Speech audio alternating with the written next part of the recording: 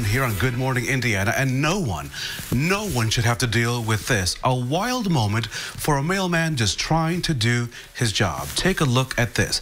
Dogs not on a leash went on the attack, and the postal employee, as you can see, did what he had to do. He jumped on the first thing to keep himself safe.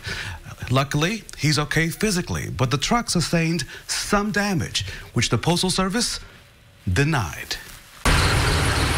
Marcus French showed us his truck back in March.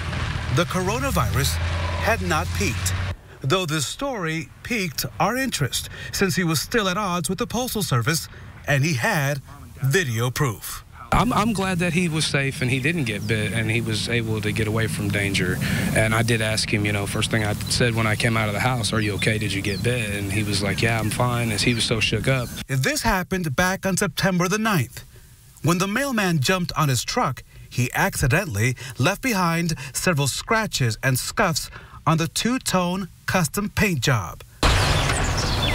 Marcus reached out to the Postal Service in hopes of paying for the repairs, totaling more than $4,400. After all, as you can see, he had video proof of the situation. In February, the Postal Service denied his request, blaming the neighbor for being in violation of the city's leash ordinance.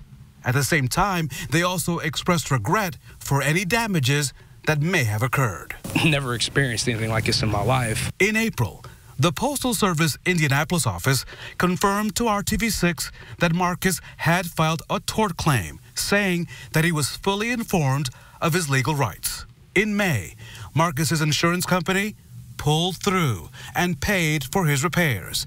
A few weeks ago, he picked up his vehicle, back in mint condition. So Marcus this morning is very thankful for the outcome. He's also very thankful that that mailman was safe. He was, though, surprised, Lauren and Meredith, that even with the evidence, it took so long to resolve this case. And by the way, leash those dogs. Leash those dogs, because vicious animals can impact your mail service. Meredith?